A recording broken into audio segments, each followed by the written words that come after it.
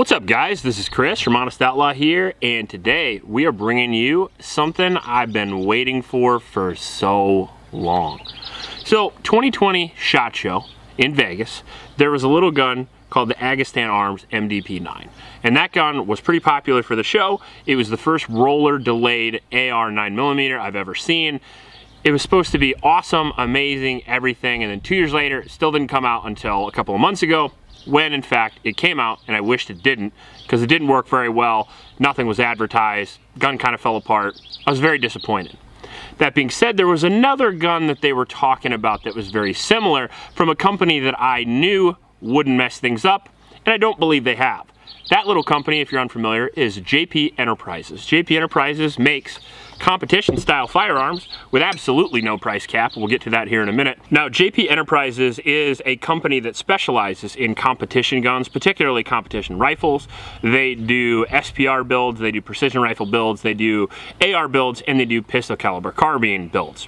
Now, pistol caliber carbines, in my opinion at least, is where they're known for the most, simply because that is the area of competition that I know the most. I'm not a big rifle competition guy, but I do shoot PCC, and in that, JP is essentially the one above all. There's the MPX, which is a pretty big deal, the PCC, the Terran Tactical TR9, several other guns as well, but the JP guns generally get the job done, and it has many champions already switching over. The JMR-15 was JP's last flagship PCC, and this is their current model.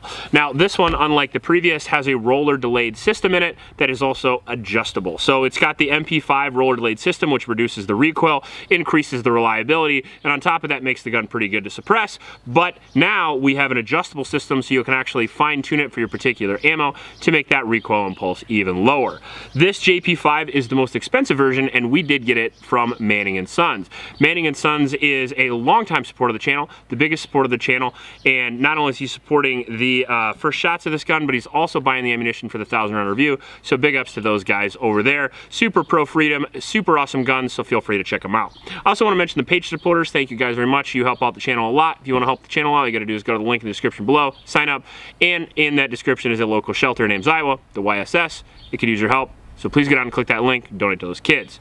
Now, this JP5 is the most expensive version, and it is coming in over $3,000.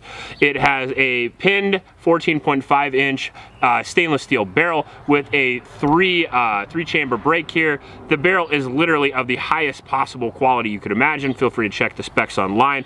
We have an M-LOK handguard here that I think is 13 inches long, and it not only is M-LOK, it's not only very lightweight, has a good solid lockup. It's a Midwest Industries rail, but it also has JP's proprietary coating on it, which kind of looks flat black, but the reason for that is because it has freaking texture on it. Like, I'm not really sure how they did this, but this isn't silicone carbide. This is some sort of like skateboard tape texture in the actual aluminum itself. For the 1,000 round review, I'll actually have the details on that, but as soon as I grabbed this, I was like, wow, that's super cool, and I imagine a lot of companies are going to go to that in the future. Got the T2 riding on top with the ScalarWorks 193 or 197 mount, I can't remember. This gun actually takes Glock mags, but unlike the MDP9, the magazine release and the controls all work very, very well. Beveled magazine wall in there, awesome single stage JP trigger, and we have a JP ambi safety with ambi controls on either side. You can release the magazine release from either side. My wife's gonna love that. And then you can release the slide or release the bolt from either side as well. Theoretically, if you were used to that battery of arms, you could load the gun, release the bolt, and be on the gun faster than using extra time to hit the ping pong paddle. Problem I have with that is that I was trying that last night, and since I'm an old fogey and I've never used that before, I would literally load the mag, drop the mag, and I messed with it a few times. But if I actually get that battery of arms down, it is going to clear a step in my reload process, and it will be faster. It's kind of like having an included bad lever that doesn't get in your way and cause negligent discharge like the bad lever can. We put the Magpul XL grip on there because I love it. And then we also put the B5 system stock in there because this is actually the configuration on my ARs that I run, and I plan on using this as a trainer gun for my ARs. So it actually comes with, I believe, a Hogue grip in stock. I don't know if JP's got a thing with them, but that's not really my thing. I don't really like the rubber grips, so I replaced it with this. Cool billet receiver, upper and lower. They look absolutely excellent. The lines look really, really cool. And I gotta mention, guys, that this is not the first time I'm shooting it, even though this is the first shots video. It's just the first shots that you see. I've actually shot this a little bit on Instagram, and if you follow me over there, I usually have guns on Instagram before I actually get them to YouTube. Interested, it's Honest Outlaw Reviews. That being said, we're gonna take this bad mother down, shoot a whole bunch of rounds through it. Nick from PewView on Instagram is gonna be here today as well, and we're gonna shred with this. Here we go.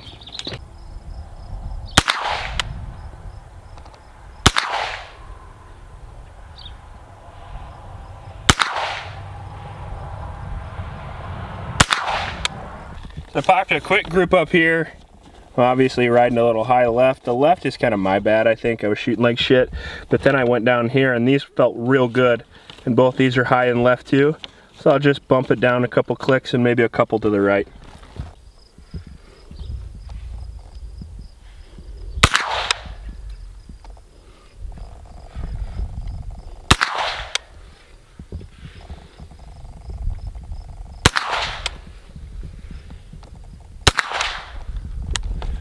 Part of this is like zeroing up, part of it's just kind of see how much bullseye accuracy I can get at 75 feet.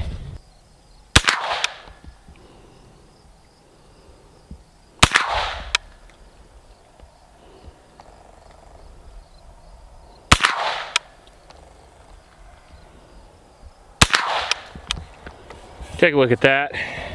Okay. All right, so this is 25 meters here. 1, 2, 3, 4. They're all right there. So you've got a less than an inch group at 25 meters. So just have to bump it down 4 clicks and over 1, 2-ish, 2-ish.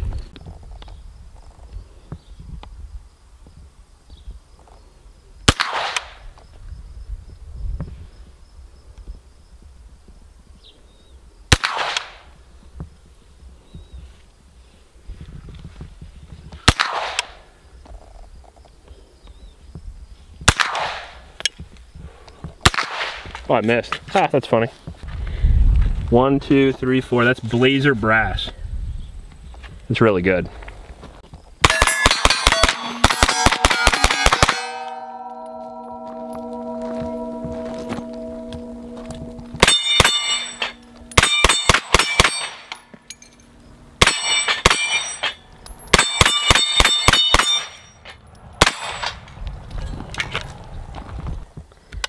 Well, You now feel it the makes here. texture on the Yeah, that rail? feels amazing. I don't know what that is. That's a Midwest or an M-Lock rail. I thought it was Midwest, but it's a M-Lock from Magpul, but I don't know what coating it is. Grip tape.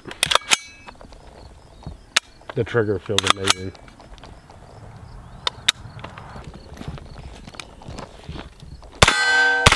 Oh my.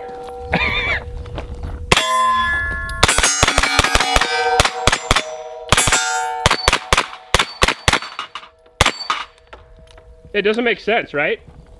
Damn.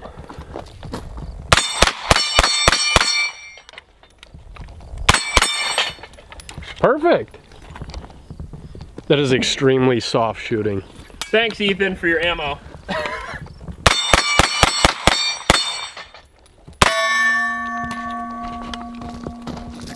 All right, Yes. You gotta give me one. Yes. Short people.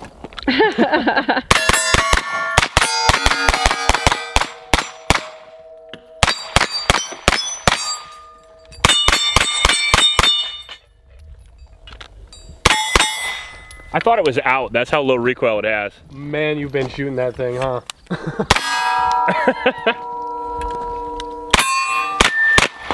Oh, I ran out. I was gonna run while I was This isn't gonna be a very long video because you guys just shred. We just shot 120 rounds through it already. All right, so we're gonna do a bill drill at 100.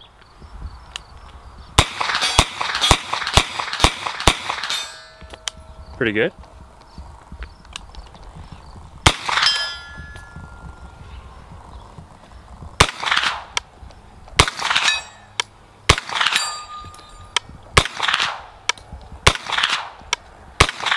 Fuck, I can't hit that other one.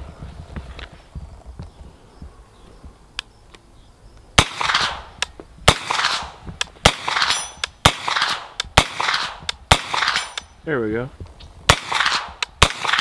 There we go. Plate rack at 100. Little volley fire there, but we got her. 100. I don't know how much ammo you have, but I have another one in my pocket.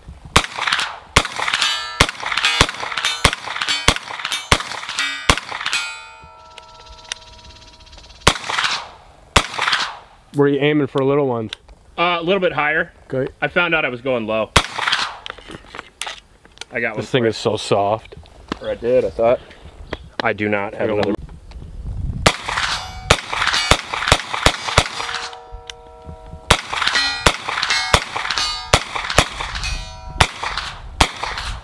I think you gotta hold a little bit right. Oh yeah.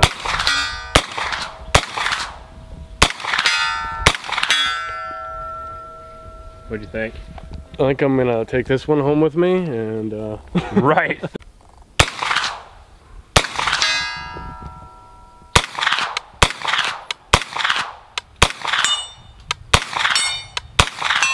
It is a little right. Dude, you hit all three of them things. Yeah, yeah. What are you gonna do? Do you wanna get him like a stool or something? All right, so first shots with the JP5. I have like maybe 150 rounds through it myself already. You got what? 60, something like that today? What do you think? I think that as many PCCs as I shot, that thing's probably the fastest and the flattest, and I say that without a doubt in my mind. I agree. I agree. The MP5 system in an AR is no joke. You take the best system for 9mm and you put the best controls on it. You have no limitations of the MP5 design, and you have no limitations of the AR blowback system. So all in all, I mean, it's amazing. On top of that, you can actually tweak this even more. If I wanted to, I could actually lower the weight to make the recoil less in the actual bolt carrier. And on top of that, I mean, we haven't done anything to this at all. Like we were just talking off camera. I mean, you can add weights to this. I mean, this is a very lightweight gun. This is a sub 6-pound gun. And honestly, for me, like we were shooting, you know, the Terran with it, it's a little too light. Like, I mean, I'd like to have it a little heavier, a little more stable, and it'd have even less recoil then. The other thing is, we're just using a regular T2. Once we put an actual competition style optic on there, we're gonna be able to go even faster, which is pretty nuts. Full reliability, no problems whatsoever. Takes Glock mags, takes any ammo type that you'd like. We didn't clean this, lube this, anything. We just took it out of the box, shot the shit out of it, and performed really, really well. I mean, plate racks at 150 yards easy. Yes, you were. Yeah, yeah, yeah. And I mean, that's accuracy. That's hard to believe, right? Yeah, I mean, that's insane. When we grouped it, it was like 2 MOA-ish, which is crazy for a 9mm gun. I mean, it's accurate enough to be a duty grade weapon, and it's reliable and durable enough, but what it really shines with is competition. But for me, not being the biggest PCC guy, I'm gonna use it for a fucking trainer gun for ARs, so. Yeah. That's smart. Super expensive, but super worth it. How much is it? Like $3,700, I think, this version. I mean, the cheaper versions, this is the most expensive. Yeah, right? It's fucking crazy. It's probably worth that. It's the tippy top. Well, yeah. I mean, it's twice what an MPX is, which is bananas. It's as much as an MP5, maybe even a little more in some cases.